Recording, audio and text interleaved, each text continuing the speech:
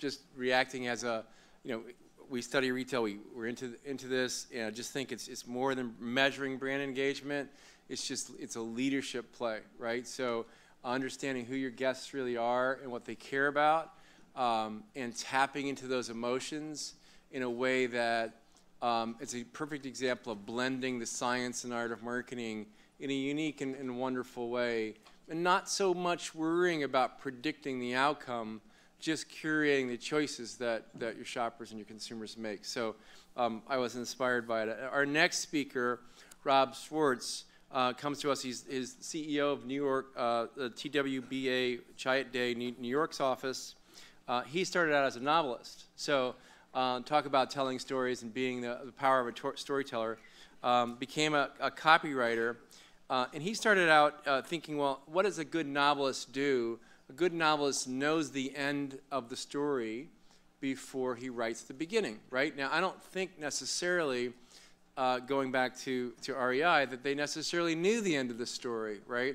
And the difference, I think, in marketing is sometimes we don't know the end, right?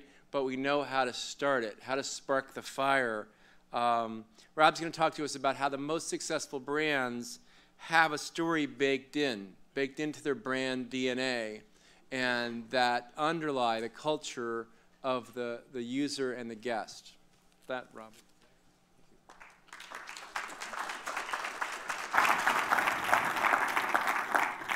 All right, I'd like to clarify one thing. I was a failed novelist.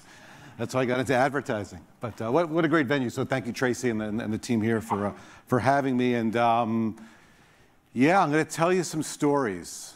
And I think what's interesting about that word story, we've said it about 63 times so far in the event. I've been counting. So that's an important word. What's interesting about stories is that a lot of you, I saw, when I said the word story, you actually looked up from your phone. So something happens. So I'm going to tell you the 7 stories that rule the world and the world's best brands. Now, at TBWA, we have a chance to work with some of the world's best brands. We work with Gatorade, with the PepsiCo folks, and Apple since going back 1982. A bunch of other amazing brands. So we get to practice telling great stories. And we've told some very famous stories. You may have seen, we talked about Super Bowl advertising. We created 1984. Some nice work with Derek Jeter. I don't know if you remember Berries and Cream. That was a moment for some other brands as well, Nissan and Michelin. So we like to tell stories. This is the ugliest slide I've ever created, and I wanted it to be ugly because just in the last, I think, 4 days, as I was really phoning in on this presentation, I just started looking for conversations about brand storytelling, and it's everywhere. You can just pick up any trade magazine. Beyond that, everyone wants to figure out how to tell brand stories. And when I looked at Google Trends, again, I started as a copywriter, so this is about as scientific as I can get. You start to look that around 2004, something piqued our interest on storytelling, and then around 2010, again, something else happened. You start to see this trend line of telling stories. So it got me thinking, and I've been playing with this notion of these stories. Like is there something even more scientific about storytelling? And I started to look for things, and I found this incredible book called The 7 Plots by a guy who I was really happy to note that he's beyond these Ivies. He's an Oxford guy, so maybe Simon, you'll appreciate that. But he wrote this book, and if there's anything that you'll appreciate is that you don't have to read it, because this was a heavy read. This took up a lot of memory on my device. But a very interesting book on the 7 stories. And what was interesting about it was that he laid out these 7 frameworks for storytelling. And I'm going to show you that whether it's Hollywood movies or it's novels or what have you, or brands, frankly, it's these 7 stories. So just for a moment, let's take a look at these 7 stories. This is really important for you guys as you look at your work and what you do. And I can promise you that any one of these stories, even Puppy Monkey Baby, is one of these stories. So Overcoming the Monster, Quest, Voyage and Return, Rags to Riches, Rebirth, and then there's kind of a catch-all of tragedy and comedy, but I'm going to show you how we can sharpen that a little bit. So these 7 stories, and I'll give you a bunch of examples as we roll through. What was interesting about his his theory was that whether it's Shakespeare or whether it's Steven Spielberg or whether it's Steven Soderbergh or whether it's Sofia Coppola, I finally got that S of a woman. I was looking for a woman S. I wish I had it when I made the slide. Whoever the storyteller is, one of these 7 stories is what they built their story upon. And as marketers, as we think about brands, we might be able to use one of these 7 stories to tell the story of the brand. So if you're working on something now and you're stuck, I really hope that at the end of this presentation you go, you know what, I want to do one of those stories. Maybe we can use one of these stories. What I'd started to find out was that stories are memorable. We heard some great stories today. I think in a professor, the first professor's presentation, he told 6 stories, 6 business stories, because that was more memorable than a litany of bullet points. Something interesting that the guys at Harvard looked at was that it was chemical. That something happens to your body. When I say, oh, I have to tell you a great story, all of a sudden something, I don't know, the dopamine, something happens to your body and you lean in and you want to hear that story. So it's chemical. Now, whether or not you rate Harvard, that's your thing. The guys at Princeton, though, they also found something anthropological, and it does go back to the cave. And when there was this moment where there were these giant dinosaurs, in order to stay alive, somebody said, hey, let me tell you a story about how this all works. So memorable, chemical, and tribal. There's something in us innately that we like stories. So what we'll talk about today is, I'm going to share with you Overcoming the Monster. I'm going to show you some of this from T-Mobile and Tesla. We're going to talk about the Quest. I'm just going to show you, just a few snippets from Nike and Virgin. Voyage and Return, you'll see, with Disney and Airbnb. Rags to Riches with Chrysler and H&M. Red Bull's come up today. We're going to talk about Red Bull as a rebirth. And then tragedy and comedy with Volvo, Allstate, and then Adobe. I wanted to find a B2B example. There's some other great humorous examples that we'll go through. All right, so first is Overcoming the Monster. And this is a really good story.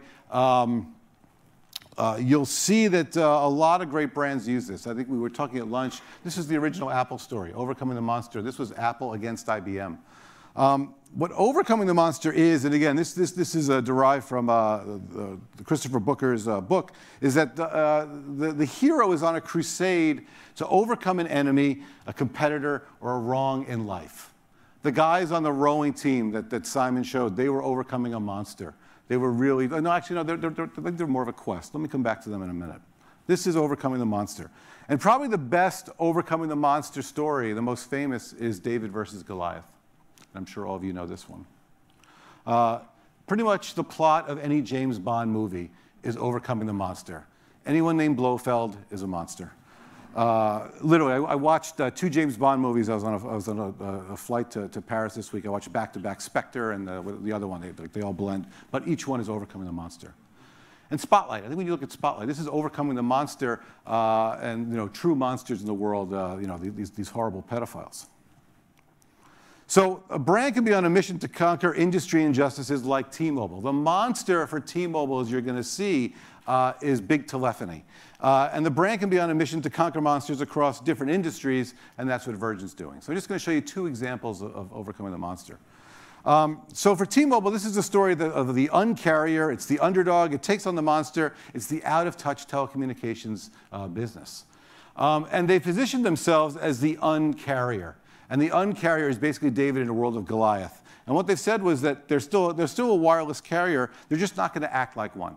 And the way they behave is that they listen to customers, they listen to frontline employees, then they just do what those two entities say.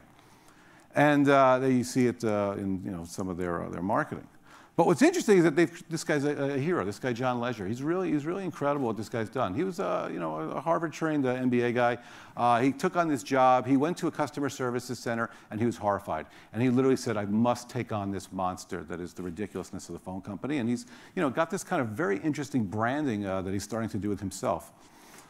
And what he's done in Overcoming the Monster, I mean, he writes, they do all kinds of crazy stuff now at T-Mobile. It's not my agency, it's just something interesting that we've been seeing. This is a breakup letter to Sprint for customers.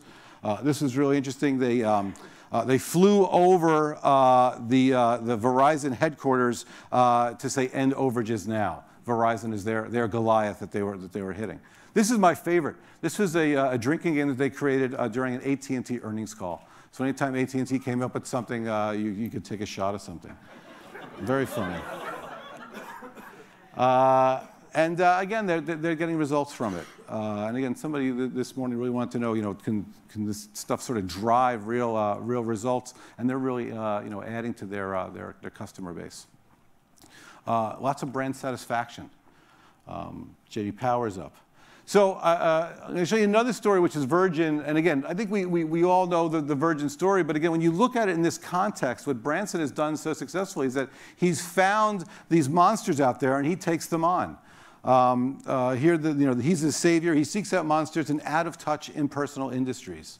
And as he says, the time to go into a business is when it's badly run by others, when it's really starting to wreak havoc. And again, just a quick look, what I thought was very interesting about this notion for Virgin is that when you look at the right, these are all the industries, these are all the monsters and problems that they take on, whether it's mobile, whether it's money, whether it's trains, whether it's wines. I mean, he finds the things that are destroying customers' lives and then takes them on with a better idea. So just quickly on Virgin, and it was pretty good. In fact, Virgin America just sold for $4 billion. All right, second story is Quest. The hero sets out to find or create something big, impossible, wonderful, and often with companions. So Lord of the Rings, I'm sure you know that. It's a quest. Indiana Jones, this was a quest. If you go back to the original intent of Breaking Bad, the quest, he needed money for his wife's cancer. It was a quest to get money. Of course, it went really crazy after that.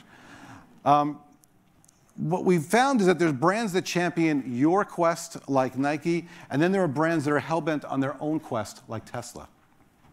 So again, when you look at the core of Nike, it goes back to one of the best pieces that Wieden and Kennedy created for them, which is there is no finish line. That as an athlete, you are on a personal quest to be the best you. And you start to look at the work. So the previous ad you saw was written in the early 80s. Find Your Greatness, just written recently. Again, a quest. Write the Future, a quest. And the quest worked out pretty good. Victory in and of itself, going back to the rowing team, this is usually a quest to win some sort of competition. And Nike is clearly winning it. I think on the flip side, you could look at Under Armour is now trying to overcome the monster that has become Nike, if that makes sense in this context. Tesla, I think, is very interesting, too, because Elon Musk is on a quest. He's on a quest to make the world better. The story of a man on a quest to change the way we drive, heat our homes, commute, and live on planet Earth and points beyond. He's really interested in us doing some real estate in Mars. So what I found interesting, too, is that when you looked at his book, a best-selling biography, Elon Musk, Tesla, SpaceX, and the quest for a fantastic future. It's already written, writ large, literally written. And he's got these three interesting companies he's got, SpaceX, Tesla, and Solar City. Now, what I also want to bring up is, this is my boss, this is Lee Clow. He's the guy who worked on the original 1984 commercial. He has this idea that everything a brand does is an ad, which is why you may find it interesting, oh, here's an agency person talking about things, but there's no advertising. What's happened to our world, and I think what you saw in a lot of the presentations today, certainly REI is in action, everything that the brand does is part of the story. And you need that overarching story. You need that, hey, we're going to be overcoming the monster. So when you start to think about T-Mobile, all the actions that they take are overcoming the monster, some of which may be advertising. Tesla, it's in the products. The quest for a better future is in the products. It's in the cars. It's in the Gigafactory. It's in this Hyperloop. It's in, again, with SpaceX, we're going to actually go to Mars. There's going to be a Vail resort in Mars. Maybe that's the next property you can think about. They got mountains there. What's also interesting is that when Added Value polled 7,500 respondents and identified the most vibrant US brands, Tesla is #1, above Google, above Amazon. And what you're going to start to see as I talk about this is that brands where the narrative, this idea, this story is clear, people connect to those kinds of brands. He's there on time now.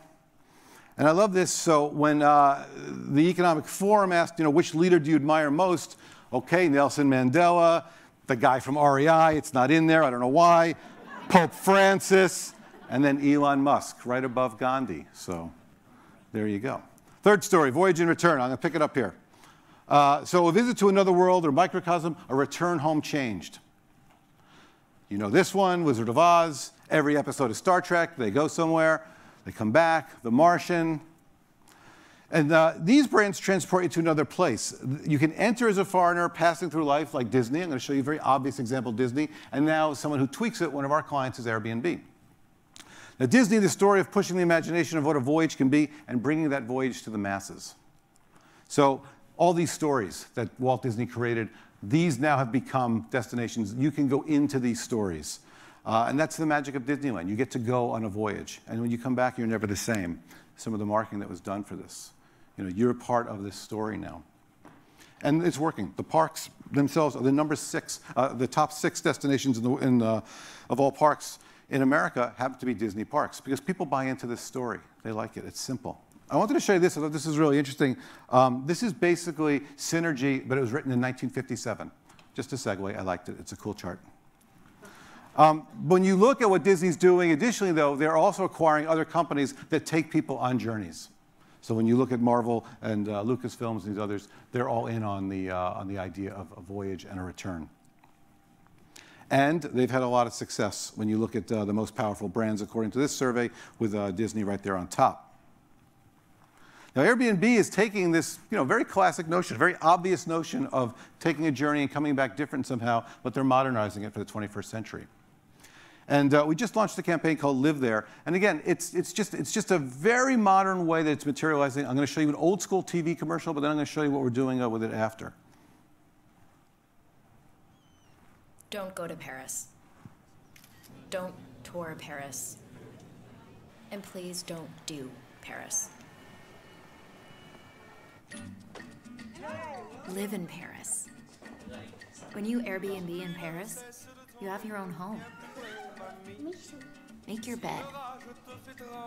Cook. The stuff you normally do. Don't go to LA. Don't go to New York. Don't go to Tokyo. Live there. Live in Malibu. Live in the East Village.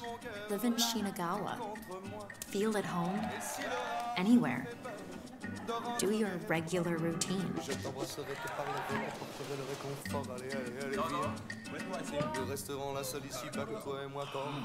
Wherever you go, don't go there. Live there. Even if it's just for a night. So again, it's still the promise of travel. It's just a different way to do it. And it's just what's starting to happen. So live there versus just go there. But it's still the promise of a voyage and a return. A couple other things we're doing. And then what's nice about it is that you start to get into what the host likes to do in this part of the world. So it makes your voyage more enchanting. And just some great facts about what's going on here with Airbnb. Really doing some wonderful stuff. The reason is that people get this. We want to go on these wonderful journeys. This is just a new way to do it. And because Beyonce, she goes to Airbnb. Story 5, rags to riches. An ordinary, insignificant person dismissed by everyone who suddenly steps to the center of the stage and is revealed to be someone quite exceptional. Any Dickens story is this. Cinderella is this, rags to riches. Aladdin, rags to riches. Forrest Gump, great rags to riches story. The Chrysler story, I think it's sort of off the rails now a little bit, but when they launched with M&M, this was really a rags to riches story. It's the story of an auto company that everyone gave up on during the financial crisis, and the company comes back strengthened by its humble beginnings. It's really a rags to riches tale. And if you'll recall that the famous film with M&M, we wanted to buy into that story that, wow, people from Detroit can make a luxury car, that an impoverished place can make a beautiful thing. We wanted to buy into that story. And at that moment in 2011, you can see just the spike in interest of that brand suddenly. Yes, a big media buy, but also a story that people were connecting with.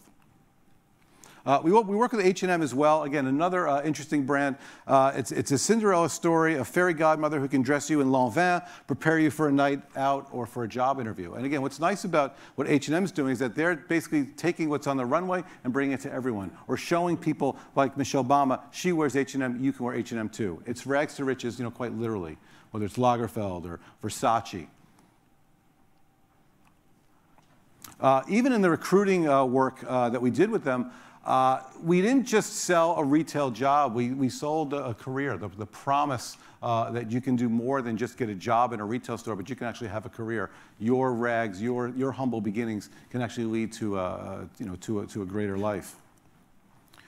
Doing well on Interbrand, number 21, not too shabby.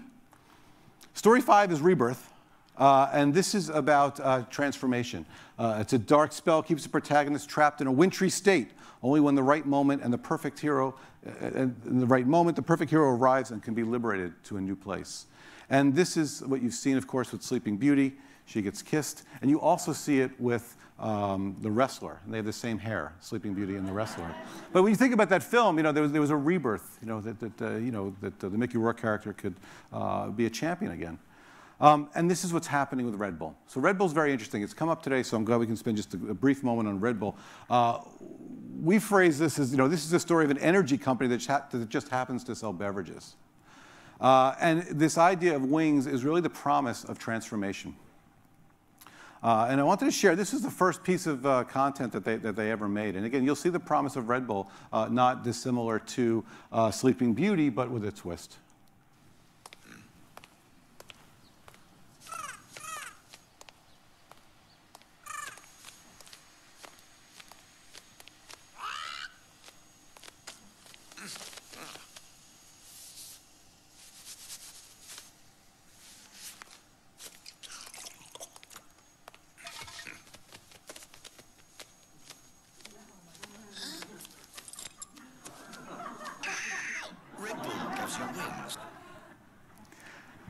We talked about this a little bit too.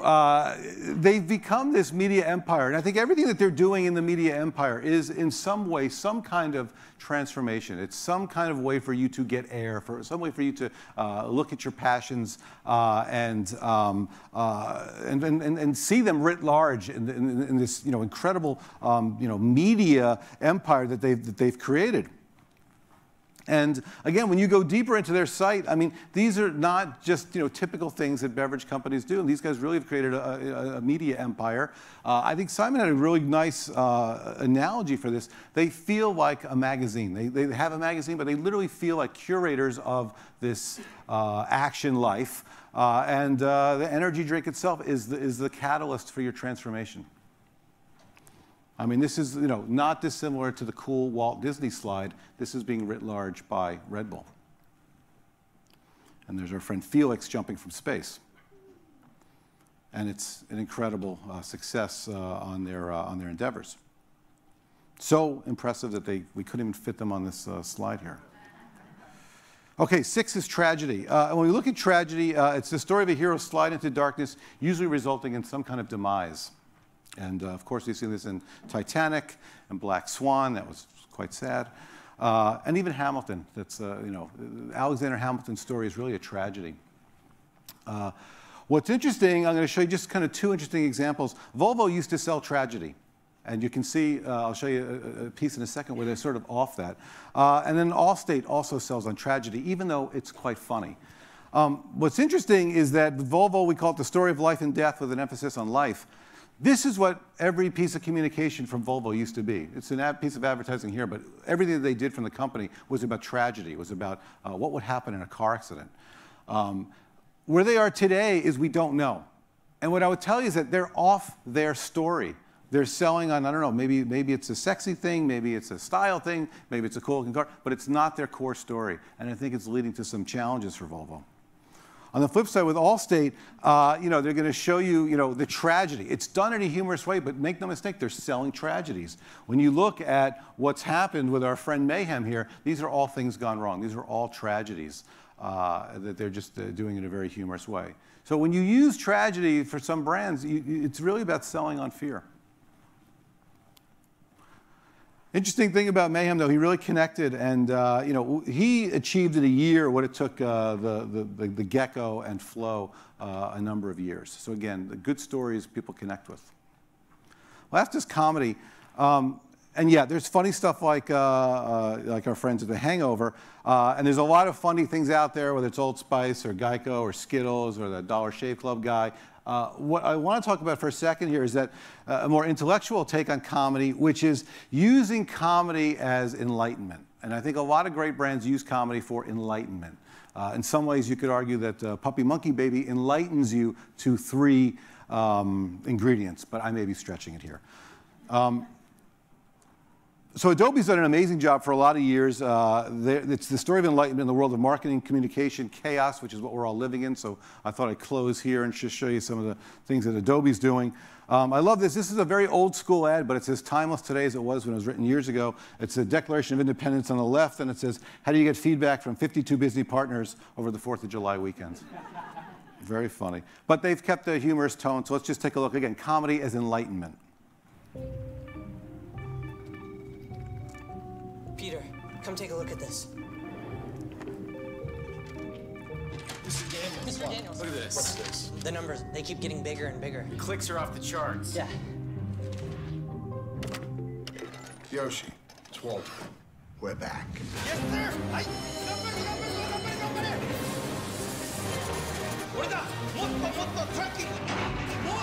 More shipping. I need more trees. More trees? I'll get you more trees. Hey, take a look at wood pulp. Everything you got on wood pulp right now.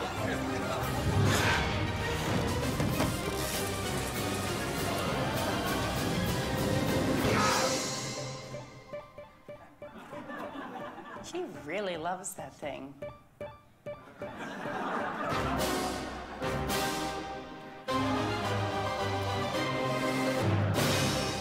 That's some great stuff done by Goodby Silverstein.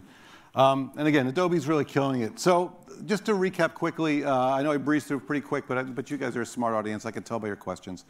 These are the 7 stories: Overcoming the Monster, The Quest, Voyage and Return, Rags to Riches, Rebirth, Tragedy, and Comedy. And I promise you, if you're stuck on something, pick up one of these and see if you can write your story against that. And I also promise you that any brand that's really connecting today has one of these stories at the core of who they are. Just one last piece here. It's interesting. This is the 2015 most recent Interbrand's Best Global Brands. What's amazing about this slide is that any box in white is a brand that, when we worked on this presentation, we could not identify a story for them. But if I say to you Oracle, I'm not sure you guys could come up with anything other than, oh, some of those ads at the airport I might ignore. You know, I don't know if Toyota's story is clear anymore.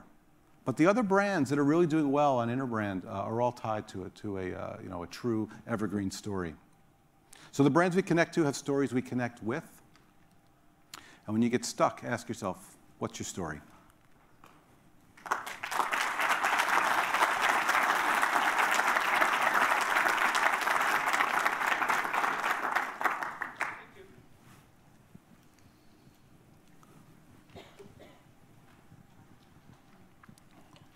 So what is your story? I don't want to get in trouble for going over and keeping you from a break. My story would probably be overcoming.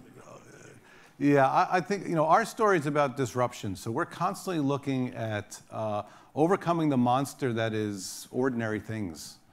We just had a company offsite yesterday, and one of the presenters had an idea about kill boring.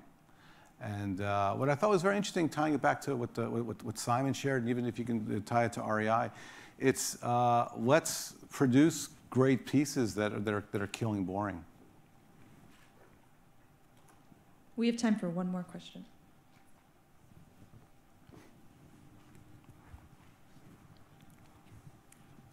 As you were talking, thank you, by the way, really interesting set of examples. And it reminds me a bit of the sort of the Carl Jungian archetypes that, and he's the sort of the suggestion that, these archetypes sort of resonate with people. And I was just curious about why do stories, in your mind, what's your sense of why stories are so powerful in terms of their ability to communicate about a brand? Well, first of all, it would not be a Yale conference without something called Jungian archetypes coming up for conversation. No. So I guess the question is, so why do I believe stories work? I think, forget all of the intellectual pieces, and let's forget all of the dopamine that flows when I say, oh, I got a story to tell you. Let's be very pragmatic, and let's talk about the extreme fragmentation of the world today, and just how many pipes we have trying to connect with people, and how fragmented people are, and how I'm basically the only thing between you and your phone. We need something to hold those all together, and we need something to hold that attention. We need something that someone goes, oh, wait, I want to be with this for the 8 seconds that I'm going to outpace the goldfish on attention. I want to be with this. And usually that thing is a story. The stories can happen even in a GIF. So that's why. Anyway, thank you so much. You guys have been amazing.